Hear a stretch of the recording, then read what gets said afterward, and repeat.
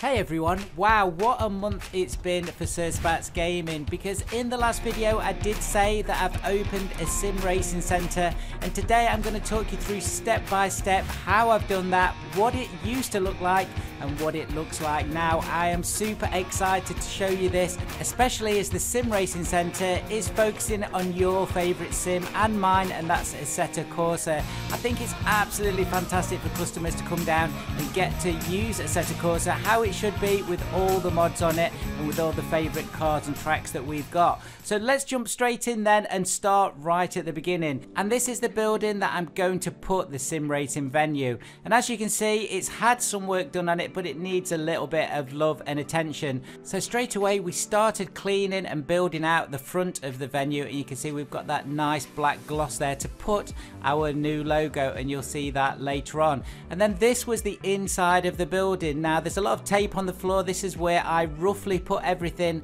when I first walked into the room and thought, where was all the sim rigs going to go and where was the reception going to go.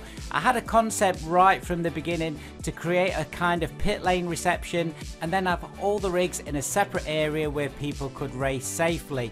Now the next piece was not fun, and that was painting walls. So all of the white walls at the back of the building had to be painted black, and I can tell you that took a long time. That was 2 or 3 days of painting a white wall black, but eventually I got there after a few long evenings, and this is what it started to look like. Still not perfect, but lots of edging to do. Now the room is really tall, and I thought that was important to make sure that it doesn't get too hot in there, obviously with computers and sim rigs running.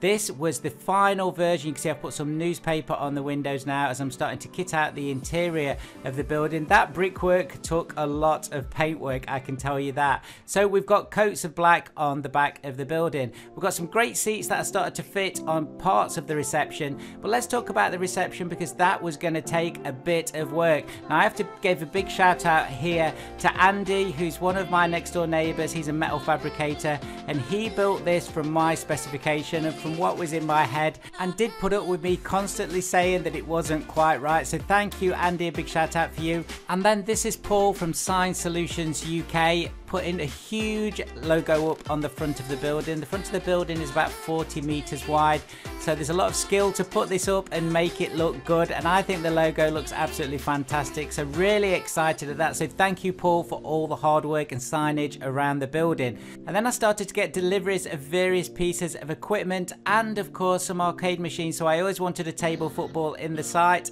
and this is a UK Championship table football, and I wanted a drive-in arcade machine, and I decided to go for this Sega Rally 2, and you can see some more signage on the windows, and the inside is starting to come together. This Sega Rally Championship 2 needed a bit of love and attention, but I managed to get it all up and working, and it looks and drives fantastic in full link-up mode. And before I carry on showing you the rest of the journey, I just want to say a big thank you to FlexiSpot for sponsoring today's video.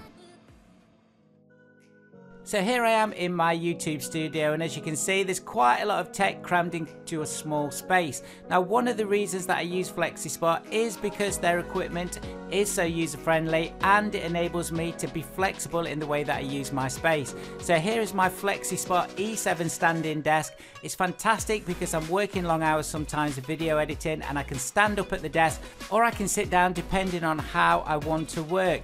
The desk is fantastic. It has multiple functions where you can raise and lower it, and there's 4 memory spots there. You can also lock the desk in a certain position so you don't accidentally lean on it and it goes up and down, and you can also charge in it too. So the charging port is really important because I've always got my phone next to me on the desk, and this enables me to keep it all charged up, and this really keeps me productive. When I am sat down at the desk, I am now using this BS8 FlexiSpot seat, which has been a game changer for me. I do suffer a little bit from a bad back, and this is absolutely perfect. The ergonomic headrest and the seat are so comfortable and supporting, and of course it's all fully adjustable. Do check out all the links in the description to head over to FlexiSpot, and they have a sale on as this video goes out, so do check that out too.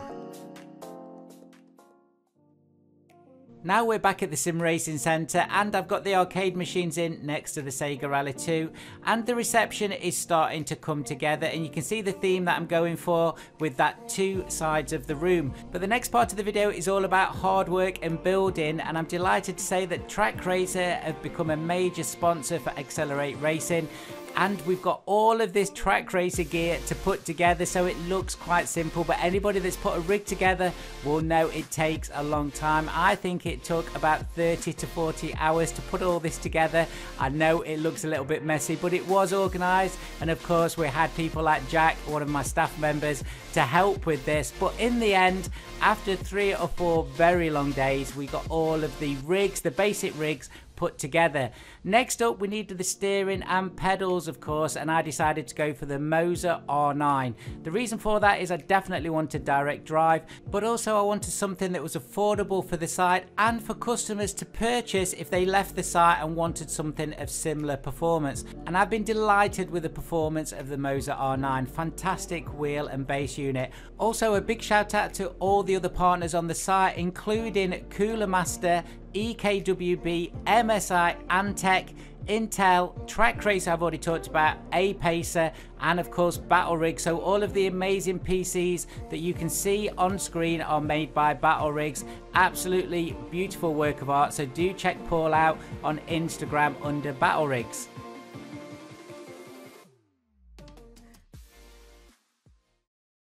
So after days and days of building rigs and PCs, putting monitors on, putting wheels on and getting everything running together, here we are, everything was up and running. And I think you'll agree that the Track Racer rigs with the Moser wheels and those amazing Cooler Master curved screens look absolutely fantastic. But let's take a look at the finished site then.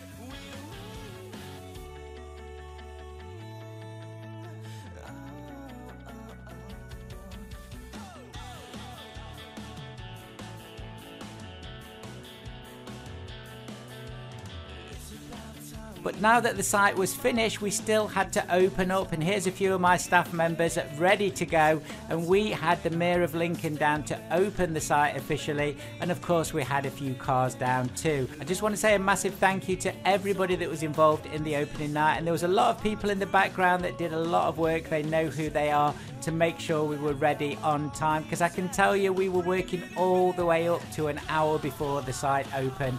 But everybody had a fantastic time, and the site was actually then fully ready, and let's take a look at it in action.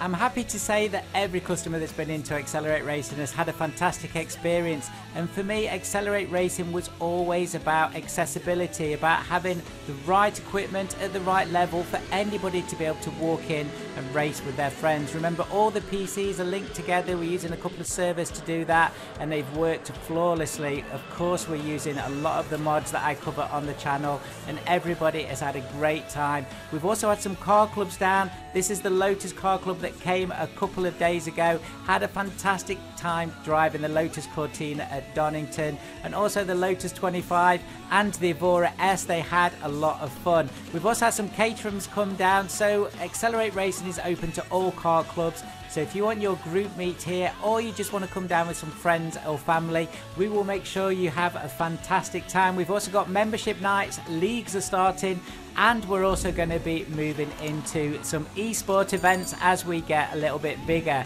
So this is Accelerate Racing. I hope you've really enjoyed me showing you the journey. It's been an incredible 4 or 5 weeks for me. There's going to be more videos on STRIX Gaming, on all of your favourite Assetto Corsa content, but also we will be bringing Accelerate Racing into that. Thanks for watching, and I'll see you all very soon.